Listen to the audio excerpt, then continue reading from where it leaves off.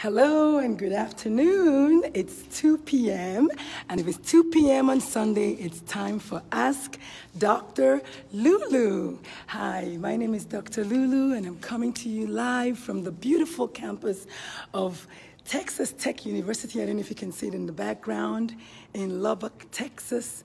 My beautiful man-child is here for his orientation. My baby's going to college, and Mama Bird gotta be there. I'm a proud Raider mom. So this is Sunday afternoon, and I'm coming at you from Lubbock, Texas. We're going to continue our series on how to raise that beautiful, well-rounded, cultured, productive teen. Now, before I start this afternoon, I have to take a moment to say happy birthday to mi madre. It's my mother's birthday. Yes, she's 30 again. So happy birthday, Mommy. How are you? Hope everything is well. Anyway, so let's get started. For all of you who are joining me for the first time ever, my name is Dr. Lulu. I'm your board-certified pediatrician. I'm a veteran, I'm a mom, I'm a wife, and I'm passionate about what I do. And anybody who knows me knows I want to save one more teenager, don't I? Okay, so we're going to talk about how to raise those teens. If you're joining me live, hi, I think I see Sade. Hey, Sade. I see I see a couple of people. I can't read it very clearly. I think it's Miss Ellis, HF. Oh, I'm outside, so I can't really read. Yes, Ellis, HF Maxwell. Yes? Hi. And I see Greta Kelly Mix. Hi. And I see Priyanka Draw. Hi, y'all. Thank you for joining me. It's Sunday afternoon. If I'm a little frazzled, it's because my baby's going off to college. My second baby is going off to college. I like to call him my middle man child, my MMC. He's going off to college, so I'm here at his orientation. So it's a little bittersweet for me, but I'm going to make it. So last week, I know we talked about, what did we talk about?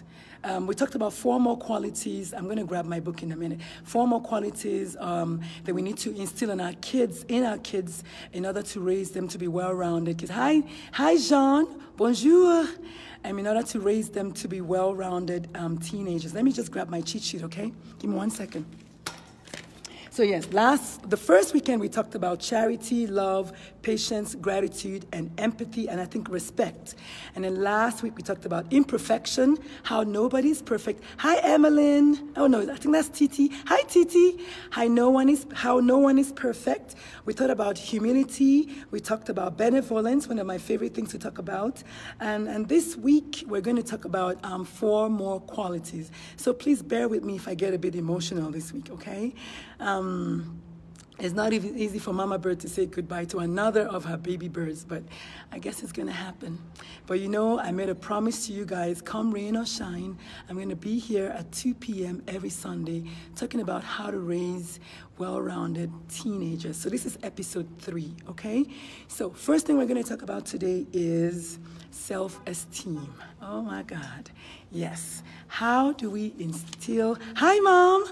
My mom is here. Hello. Happy birthday, mi amor. Feliz cumpleaños, Mama. How are you? Sorry, I have not had any time to call you because I've been here trying to say goodbye to my middleman child. Hi, Mom. Anyway, so we're going to get going. So first thing, self-esteem. I'm going to define that. So self-esteem is defined as confidence in one's abilities or one's worth. But the one that I prefer is confidence and satisfaction in one's worth. So like we said the first 2 weeks, we're going to continue the theme of if you're going to be a good parent, if you're going to raise that well-rounded child, you must lead by example. So again, we're back to the same topic. You have to lead by example. You have to have your own good, solid dose of self-esteem in order to instill it in your child. Hi, Ellis. Sorry, I messed up your name earlier on. How are you? So you have to have your own good, solid dose of self-esteem to be able to instill it in your child. Confidence is one of those things that I know you can fake it till you make it. Trust me, I do. Every day, every Sunday afternoon when I pick up the phone or my computer to record these, I am shaking like a leaf. But you know what? The show must go on. I remember that Whitney Houston has said that every time before she went on stage, God rest her soul, she would always have butterflies in her stomach. Whitney Houston. So who am I, right? I'm trying to keep it real, y'all. I'm trying to keep it real. So take a minute, if you can, to invite your friends. If you have any friends who have teenagers, who have children, who know a teenager, who knows a child, a good neighbor, a sister, have them log on and let them join me today, and let's talk about other ways to raise well-rounded teens, okay? So self-esteem. So we're going to start by saying, parents, you have to love yourselves unconditionally, and then you love your child. You cannot instill that love in your kid unless you have a good solid dose of it. So I say, yes, love your child, but be careful. Hi, Vanessa. Be careful not to confuse loving your child with spoiling your child. I'm not about that. We're not going to raise any chiflado little kids running around. We're going to love them, but we're in as much as we love them, we're going to tell them also when it's enough. No, you can't do that. No, you can't have that. So self-esteem, you're going to praise your child as often as possible. When they've succeeded in doing something right, you have to say, yes, son, well done, good job. But not every time, because sometimes, too, when they don't do something right, you need to have enough love to correct them, okay? And then you need to set realistic goals. Oh, my goodness, yes. If you know your child has a rusty voice like mine, it's not okay to tell them they're going to grow up to be a soprano. We got to be realistic up in here. Yes, I can sing maybe bass, alto, maybe, but I'm not singing soprano in nobody's choir. So you want to give your child, you want them to set realistic expectations. Yes, son, you can do it. But if you have 2 flat feet like my son Chidi does, you're not going to be no ballerina. And it's okay to tell them that. Well, guess what? You might be able to do something else, like maybe be in the marching band, or you can, I don't know, do something else that your flat feet are not going to show and they're not going to hurt. I'm just talking about keeping it real with your kids when it comes to building self-esteem. Because nothing breaks somebody's spirit than telling them that they can do something when deep inside, deep within you, you know that they really cannot. And as a mother and as a cheerleader, and even as a father, you want to give them that cheerleading, you want to lead them, you want to cheer them on, but you want to be realistic with them. So please, please, and please, just like a child who wants to play sports, nothing builds up your self-confidence or your self-esteem like being in sports. I was an all-round sportswoman when I was a teenager, when I played soccer in med school, I did long jump, I did a little bit of high jump, I did hurdles, I did 200 meters, 4x1, 4x4. I did all of that, and it built a lot of self-esteem and a lot of self-confidence in me. But in as much as I did that, I had to be realistic that when my team loses, it's okay. Not all of us are going to be Michael Jordan up in here, but at least we'll give it our best shot. So I say if you want to build self-esteem, encourage your child, set realistic expectations, encourage them every day, love on them, but be realistic. Be realistic. So next thing we're going to talk about is, we're going to come back to the resilience, yes I will. Next thing we're going to talk about is maximizing talents. So I'm going to give a story here. Those of us who have read the Bible or whoever heard any story from the Bible knows that there is a story of a rich man who had, I think he had 16 talents to give. He was going on a trip, and he gave 10 talents to one servant, another servant he gave 5 talents, and yet another servant he gave 1 talent. To the guy that he gave 5 talents, he invested his 5 talents and produced 5 more. The guy he gave 10 talents invested his 10 talents and produced 10 more. And the one crucial guy that he gave 1 talent to, what did he do? He hid the talent and gave it back to his boss when his boss came back. His boss was pissed. And he encouraged the guy, he praised the guy who was given 10 talents, because what he did was he multiplied those talents. So what you're given, what talents you have, what raw talents you have, you want to multiply those talents and invest those talents and produce more. So what am I saying in essence? I'm good at talking. God knows I am. My mother would tell you that. And so one thing I'm not good at is being quiet. So I'm going to be of best use in a place where I need my talking talents, i.e. Pediatrics. I'm teaching all day. I'm talking all day. This is something that is good for me. Now, my wife, on the other hand, she's a quiet bird. She's a quiet woman. She doesn't talk too much. You are not going to do her any justice by putting her in a place where she needs to do a lot of talking. So that brings us back to the raising of your child, right? If you know your child has a talent, a raw talent like my son does of playing musical instruments, please don't encourage him, even if he wants to, because sometimes kids don't know what is good for them. Don't encourage him to play sports or something that you know in your heart that he's not good at. What you do is you encourage his talents of music, you support his talent of playing music, and watch him blossom. Watch him do well. I have another son who plays the trumpet. Well, yes, a trumpet is a musical instrument, but it's not a flute. It's not a trombone. He also plays a ukulele. He's the one child that plays a left-handed ukulele. And what do I do as a parent? I encourage him to practice that which he's good at and get even better at it. Keeping it real all the time. You want them to invest in their talents and produce more of that which they're already good at. So yes, you want to maximize their talents. I'm going to give you another example of people that we know in these days that have practiced and made it perfect in their talents. 4 names: Kobe Bryant, Michael Jordan, Steph Curry, and Shaq. These are 4 big-time basketball players and shot callers. Now, Kobe Bryant is a shooting guard. And thanks to my son, Dubem, who gave me all this information about who plays what. Kobe Bryant is a shooting guard. Steph Curry is a point guard. Shaq was a center. And Michael Jordan was a shooting guard. Now, if you want a good shooting guard, you don't get Shaq. You don't get Shaq. You get you some Kobe Bryant. You get you some Michael Jordan, because he has practiced and is perfecting his act of being a shooting guard. I hope that makes some sense. What I'm saying is, yes, you want to encourage your child, but if you know he has a talent of singing, or of swimming, or of dancing, don't waste your time really telling him to do something else that you know he's not really good at. He's probably going to fail, and you know not everybody learns from failure. For some people, when they fail, it becomes a murderer of their blessings, of their success. And so if you know that your child is good at something, I say encourage that which they're already good at. And please give me some thumbs up if you agree with me, because I'm seeing a lot of people joining us today. I see Vanessa, I see Tola. Hi guys, give me thumbs up if you agree with me that if your child is good at something. I know Tola's daughter is good at rowing, and I know Tola is going to push her kid to practice that which she's already good at, so she can be even better. Don't put me in the library as a librarian. Really? Seriously? Now, that did happen to me in elementary school. I think I was a bit too noisy in class, and they would send me to the library as punishment. But because I was also an avid reader, guess what? That worked, because I happen to love books. I love words. I love to write, and I love to read. And so putting me in the library in a way was also productive for me, specifically because I just happened to also love to read. But generally, I'm a noisemaker, so don't put me in a library. That's basically my message with that.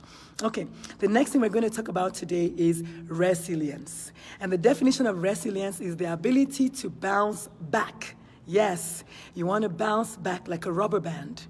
So you want to teach your child resilience. You want to instill in them that ability to get up and try again. And it reminds me of the song by Aaliyah. We all know Aaliyah. She had a song called If You Don't Succeed. I don't know the name of the song, but it went something like, if you don't succeed, or if at first you don't succeed, pick yourself up and try again. You just have to try again. And so nobody started riding a bicycle knowing how to ride a bike. Give me a thumbs up if you agree with me, all you moms out there. Your son who now is able to ride a bike with his hands off the bars did not wake up one morning knowing how to ride a bike. He woke up that morning and you told him to get up on the bike. First of all, he was afraid of the bicycle.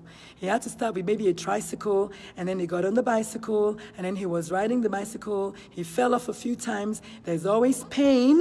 A lot of times when you're learning something, there's some pain, but you got to get up and pick yourself up, dust yourself up, and keep trying again. And he's only going to get better because he's practicing, and that, my dear friends, will make him perfect. So moms out there, if your child is trying to learn something, it's okay for them to feel the pain and feel the burn, but it's through that burn that the muscles get formed and their memories get formed, and they're going to get better at that which they're doing.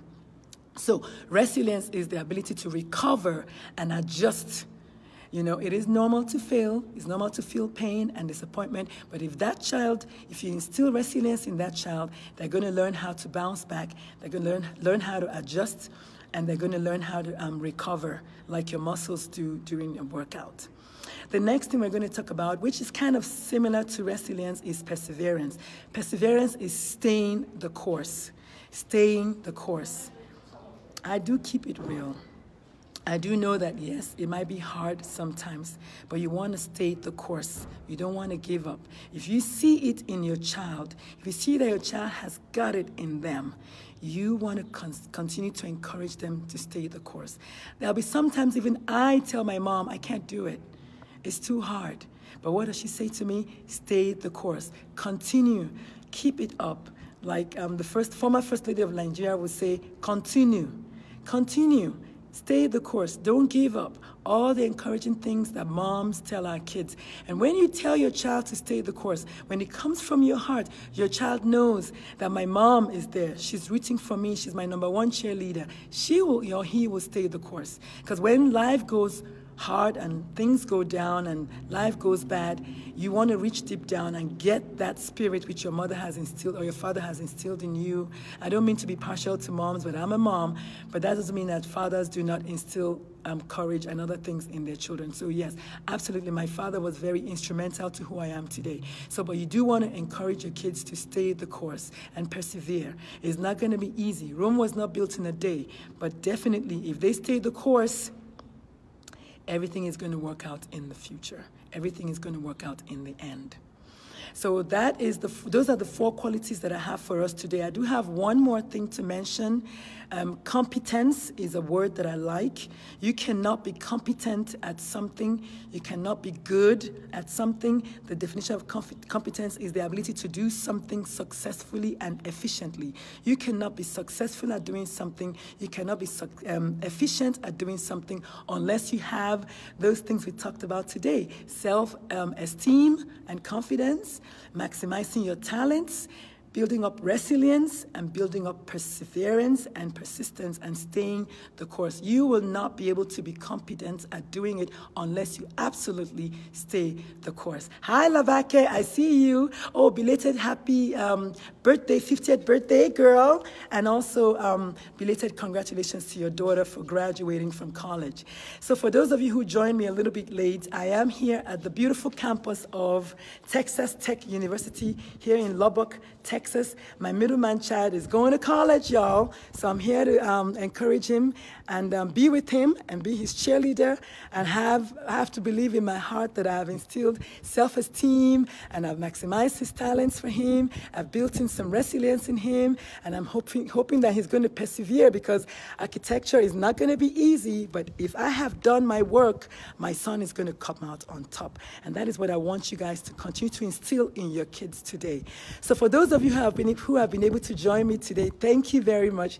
Hook up with me on Instagram and on Twitter. I also have a YouTube channel, and I think I'm on LinkedIn as well. Try to find me there, and of course I'm on WhatsApp. You guys know, you see me there all the time. So thank you so much for joining me. My brand new baby is my blog. It's called Words by Black Butterfly, because I am the ultimate black butterfly. I wish you guys to have a wonderful Sunday. Thank you so much for joining me. Please give me a thumbs up. God bless you guys. Spread the word. Join me again next Sunday. And if it's 2 p.m., it's definitely going to be time for Ask Dr. Lulu. So check me out on my blog, Words by Black Butterfly. Read it, enjoy it, leave a comment, and follow me. And I'll see you guys again next Sunday. One more time, happy birthday to my mom. Feliz cumpleaños, bon anniversaire, and I'll see you. And I'll probably talk to you before I see you soon. All right, people. I don't want to go, but I have to be with my baby. He's going to wonder where I am. I love you guys. Thank you so much for supporting me. Hi, Mfon. Auntie, how are you? Thank you for joining me live. I appreciate it. God bless you all. I have to go. Keep up the good work. Keep smiling. It is within you. Lead by example. Live by example. And I'll see you guys next Sunday. Bye. Do I know how to turn this thing off? All right.